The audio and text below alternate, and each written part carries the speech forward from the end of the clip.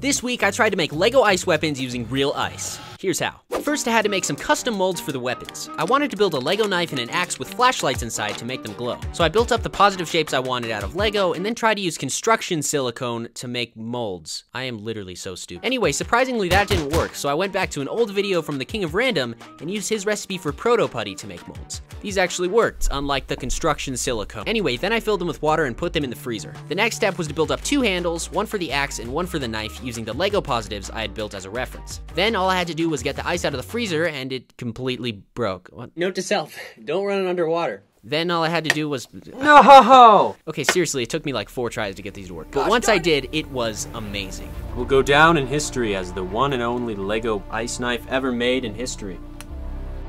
I built LEGO ice weapons using real ice. Like, dang, I did not expect this to work.